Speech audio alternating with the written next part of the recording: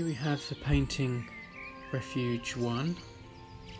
It's a watercolour on paper, 84 centimetres by 59, and this is a painting of intense layers of yellow, crimson and blue absorbing into each other.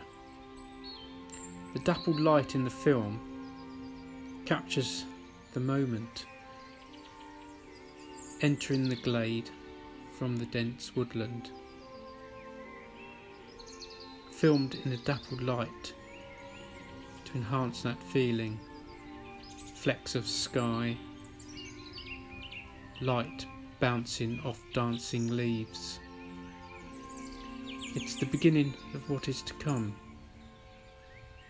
A static stance in anticipation from the trees before the dance starts. Just that moment from trauma into tranquility. There's no resisting this piece. It's the moment you walk into the glade.